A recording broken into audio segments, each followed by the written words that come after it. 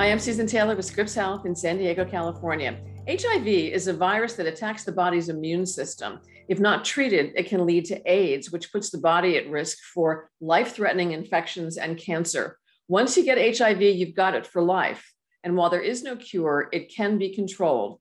According to the Centers for Disease Control and Prevention, more than 1.1 million people in the US have HIV.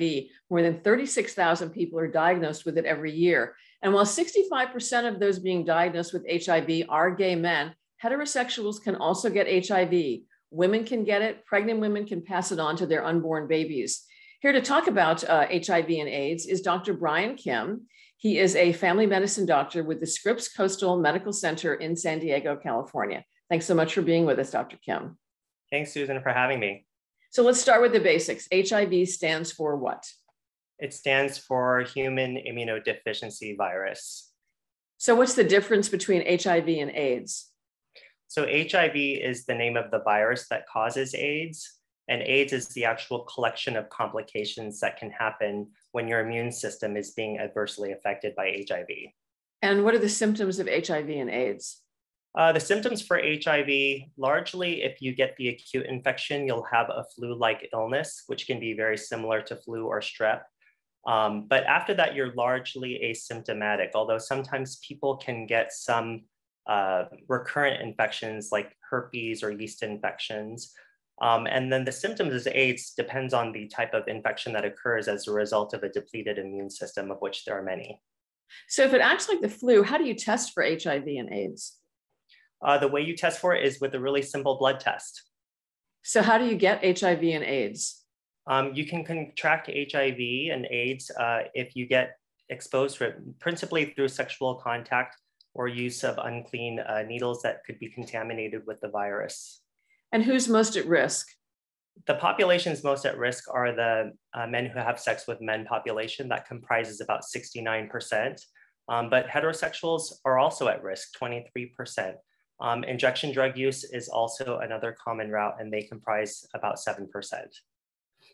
Furthermore, Blacks and Latinos are also at elevated risk, and a lot of that is attributed to healthcare disparities with these populations. How does a pregnant woman pass on HIV to her unborn child? There's multiple ways, but it can happen during pregnancy when the virus transmits through the placenta to the baby. In addition, transmission can also occur during labor and delivery through exposure to blood, and it can also be transmitted through breastfeeding. So in the 1980s, when HIV and AIDS was discovered, it was basically a death sentence, right? I mean, that's no longer the case now. You can live a really long, healthy life, even with HIV. Why? There's two big reasons. Number one, the drugs are very effective. And number two, they're very safe. And so what we found is that if you treat HIV very early, then you can really prolong people's life expectancy and they can have almost a normal life. So how do you treat HIV and AIDS? The way we treat it is with medication. And there are different types of medications available. The most important thing is making sure that you take the medication consistently, because what it does is it basically stops the HIV from replicating and progressing to affect the immune system adversely. Can you prevent yourself from getting HIV in the first place? Because the symptoms, as you said, present a lot like the flu. Absolutely. Prevention, traditionally has always been condoms, but now we have PrEP, which is basically preventive medication that you can have to prevent HIV.